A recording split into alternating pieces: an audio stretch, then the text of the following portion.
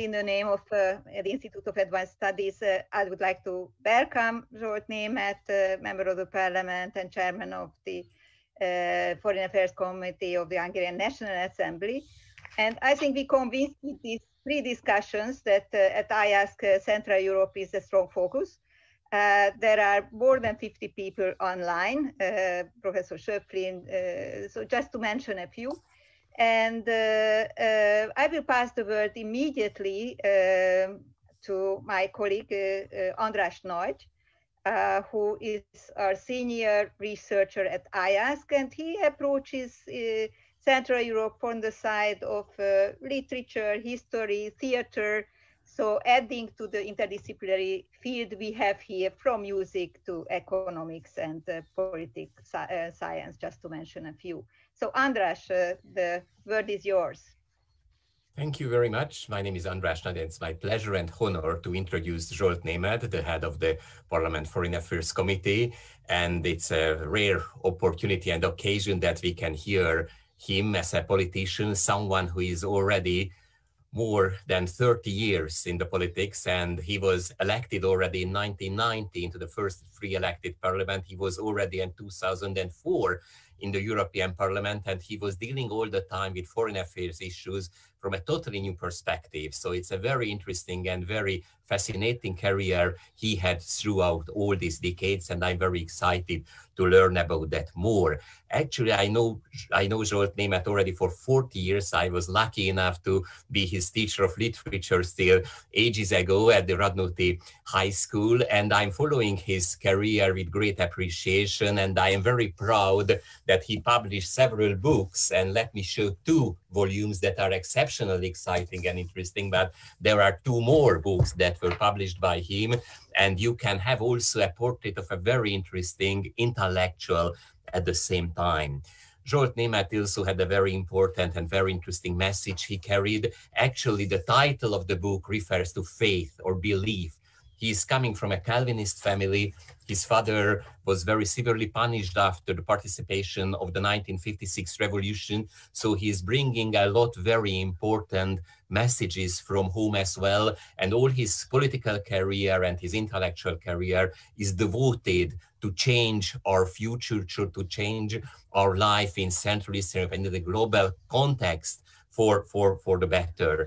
I have his CV in my hand, which is extremely impressive. I will not read all, but I may want to mention that beside being already in the parliament as the head of the president of the Foreign Affairs Committee, he was Minister of State for a few years. He was participating in very important international organizations, committees, including the NATO, the European Union. He's on the board of the Tom Lantos Institute, and his focus is very much beside all what foreign policy means on minority rights. He was extremely instrumental to provide minority rights also for the minorities living inside Hungary and for all these ethnic Hungarians who are living outside the borders of Hungary.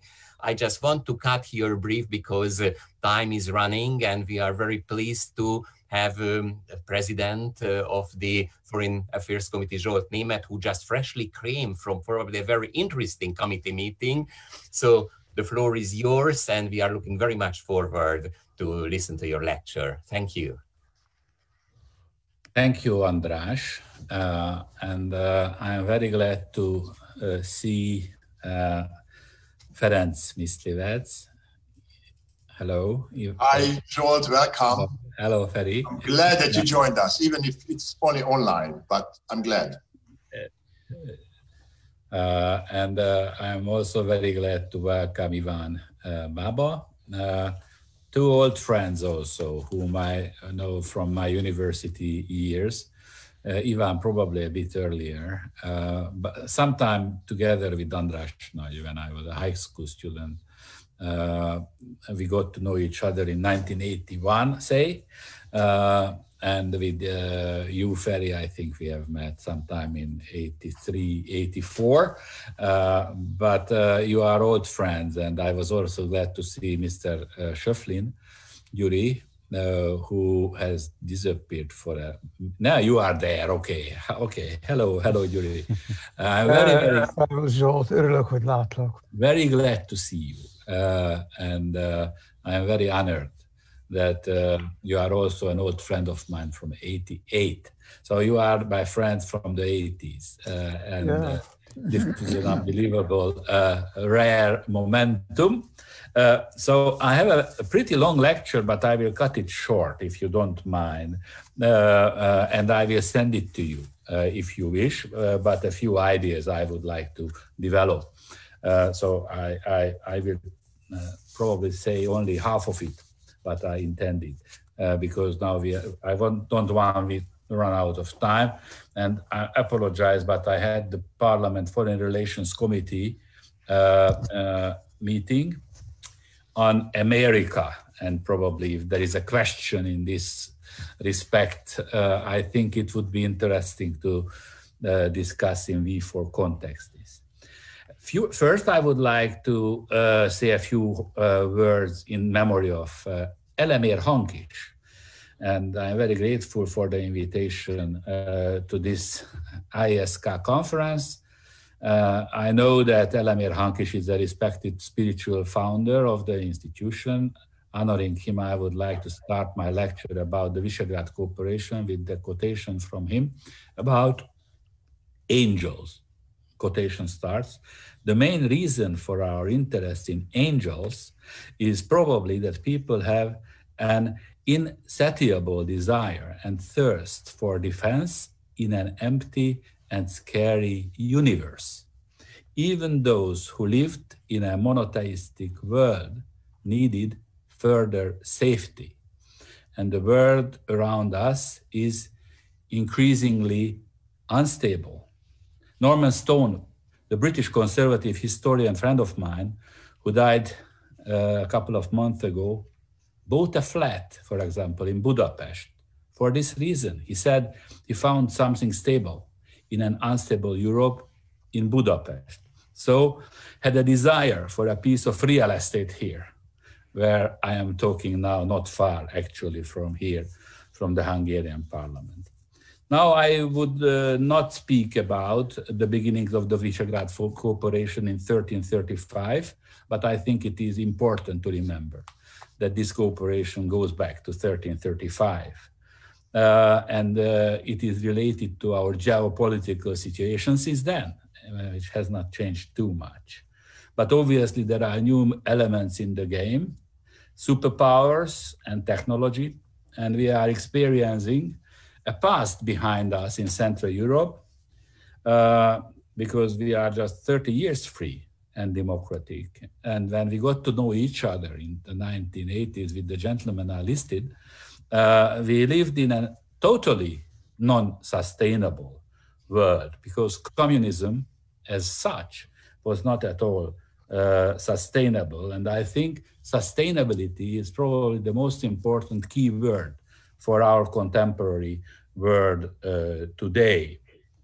I don't speak too much about József Antal and the first steps he made in Central Europe, but it's important that he was the one who has recreated.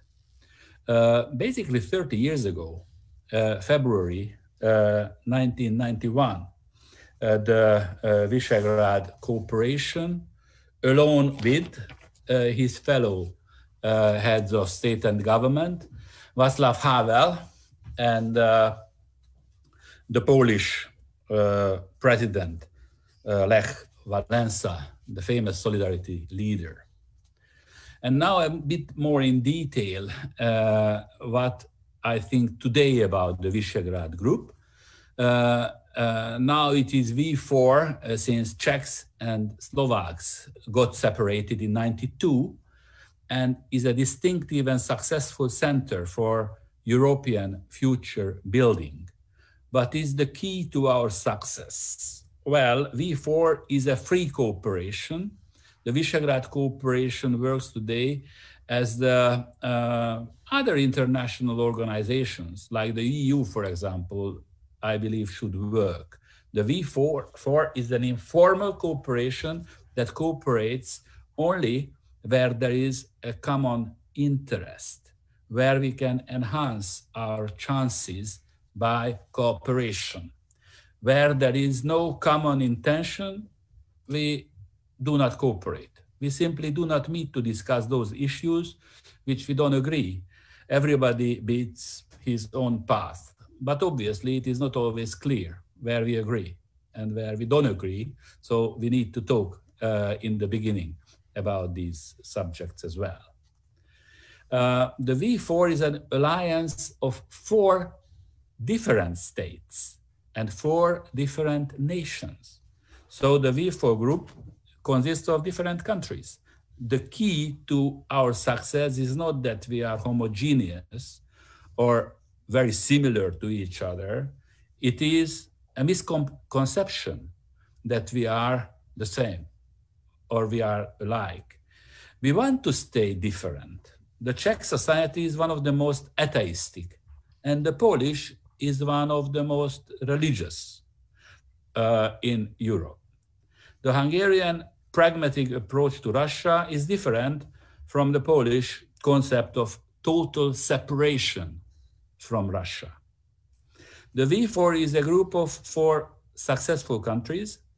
We are successful one by one in ourselves. However, our regional cooperation, I believe, is part of our success because we cooperate in cases that enhance our success and we do not force other issues. You can measure the success of Visegrad cooperation in the success of its members. A few related questions about this aspect. One of the most important common drive of our cooperation is that none of these countries want to give up their own success. It is a success-driven cooperation, if you want to put this way, or rather we want to continue our success stories. We are simply not ready to give up our results we achieved with sweat and blood by now since 1990, and preserving and advancing the success story that is making success sustainable. And here I am coming back to this key word. In this regard, we need to underline we have a lot of conditions to sustain these successes. And for example, our immigration policy is one of them. Controlled borders related closely. Or today, our veto now in connection to the so-called rule of law procedure. So-called, I would like to underline twice. And basically, the most important condition, I believe, is a very committed protection of our sovereignty. Obviously, this is never an absolute sovereignty because absolute sovereignty never existed. And these days, it exists less and less, but still protecting sovereignty is an important common ambition. Stability of the region, I think, is the fruit, a very important fruit of our cooperation. Why is this success significant among large economies like Germany, Italy, or France? Because most probably we in the V4 are going to stay the region of stability in Europe. I am asking now, what is the interest of the EU, if not an economically and politically stable eastern flank, like the V4 states, bordering increasingly unstable Ukraine, Belarus, or the Balkans. Our region did not collapse like countries in the Balkans. Greece is an example, in a critical period when migrating groups have had the strongest pressure on Europe's borders and got as far as Berlin, where they met Angela Merkel in 2015. Hungary, and this is a fact, is among the 10 safest states now of the world. Stability is an everyday category in our understanding. Everyday reality is that you can practice religion or pray freely in our country. Nobody will cut off your head. Either you are a Christian, a Jew, or a Muslim. You can walk in the streets of Budapest wearing a kippah and traditional Jewish dress freely. We had the Maccabi Games, the Jewish Olympics in Budapest last year, without any problem, scandal, or even international coverage. German and Dutch people buy houses in Hungary when they retire, and they tell us they do so because they want a calm and relaxed old age, like my friend Norman Stone did. They tell this to the real estate agents openly once they are here. Foreign investments are safe in Hungary. Economy is more and more stable year by year, recognized by recently even Standard & Poor's. And employment rates speak also for themselves. Hungary is not a paradise yet, but it is safe, livable, and sustainable. And some more words about sustainability. In a broader sense, what is our alternative European future that makes V4 vision characteristically distinctive? I have been calling it a sustainable future for Europe, and I mean sustainable in a wider sense than, for example, the Danube Circle meant it in the 80s, where we got to meet with Ivan Baba, trying to campaign against the Börs-Gabčíkovo Dam. I broadened this meaning into a holistic sense that includes environment, economy, and society as well. They are conditions for each other, because if we do not have money, your last thought will be environmental protection. See the COVID-19 pandemic-stricken states today. I mentioned economy, but I did not mention society. So sustainable society, in our understanding, is a reproductive society.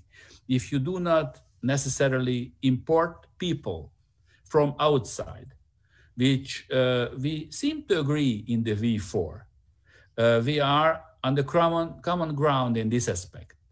This is one of the hardest, because turning trends related to personal decisions is extremely sensitive, difficult, and slow. Hungarian family support system got so rich and diversified by now that it is impossible to list up every element of it. A slow and slight trend turning is taking shape. Numbers of marriages started to increase. Abortions started to decrease. Number of babies started to increase. Sustainable society includes sustainable countryside with villages, for which we also have a program. It also means inclusion of unprivileged groups like Roma people, mainly actually in north, east and southwest of Hungary. Stability of our societies are again strategic elements of European safety. Also, we attribute great relevance to V4 in the context of deeper integration of the region. The national growth of V4 states stabilized us one by one, but we want to develop it together as well by deeper integration. We cannot efficiently trade within the V4 because we do not have good enough north-south highways or high-speed railways, and we do not have enough gas corridors. We started to develop infrastructure to help our interest, which overlaps with the EU's interests as well. It also seems to overlap with the American interests because, but we will see this in the future, because in the 3 Seas initiative, the region located among the 3 seas, the North Sea, the Black Sea, and the Adriatic, the Americans expressed their intensive interest in the infrastructural development, like LNG terminals in Poland and Croatia. These are aimed to relieve the Russian energy dependence. But V4 is not only the regional cooperation I appreciate highly. Here, for example, we have got the B3, the Baltic 3. I was very glad recently to have a video conference on the level of Foreign Affairs Committee chairman between V4 and B3. And also I would like to draw your attention to the enlarging Balkans countries neighboring us towards Southeast, and also the Eastern partners and the Caucasus east to V4. The Visegrad 4 and its fund pays a special attention to these two very important regions surrounding us, the Western Balkans and the Eastern Partnership. And what we have discussed on this video conference made me quite enthusiastic. The topic was industrial cooperation with a high portion of added value. As a lesson from 2008 economic depression, we learned the renewed importance of industrial production in Europe, or rather local production. With the pandemic, we learned this lesson once again. Long supply chains are not sustainable, again, this category anymore. And for that reason, the so-called economic autonomy of European Union, or the economic autonomy of the Visegrad countries, is getting more and more important category. Technological cooperation obviously is a key to our success. In general, we need to get in the technological vanguard, otherwise economy will not be sustainable either. Not in the long run, but pretty soon. Europe is lagging behind in the world's competition, and the key to get back to the front is obviously technology. In the V4 countries, it is mainly driven today by car industry. However, we started with, we all know, assemble factories, and now, thanks God, we are taking our share more in engineering. Hungary is building, for example, the first autonomous self-driving vehicle test track in Zalaegerszeg, which I think is a very good example to this. So in short, as a final word, dear friends and dear students, sustainable success is the key in the success of V4 and the V4 countries. Thank you very much for your attention.